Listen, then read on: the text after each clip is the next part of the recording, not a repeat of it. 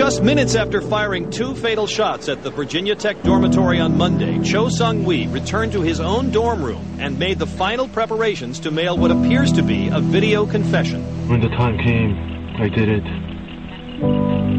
I had to. In a separate written document, he includes 29 photos he apparently took of himself. He looks like a normal, smiling college student in only the first 2. In the rest, he presents the stern face and strikes the pose that was very likely what his victims saw later on Monday. In 11 of the pictures, he aims handguns at the camera, likely the very ones he bought in the past 2 months.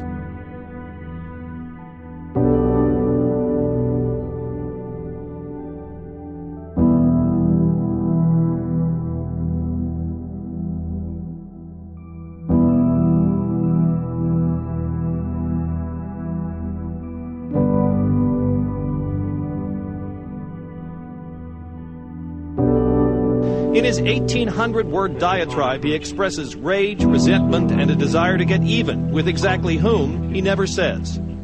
You had 100 billion chances and ways to have avoided today, but you decided to spill my blood. You forced me into a corner and gave me only one option. The decision was yours. Now you have blood on your hands that will never wash off.